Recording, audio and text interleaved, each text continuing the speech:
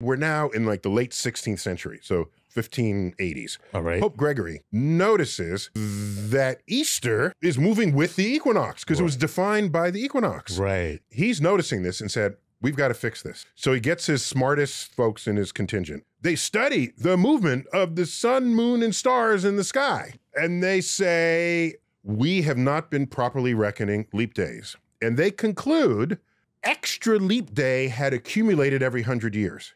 In order to fix this, they said, all right, let's jumpstart it, put the equinox back on March 21st. So they took 10 days out of October. Look, dude, you're the Pope. You have the power to do this. I'm going to say that's too much power for one man to have.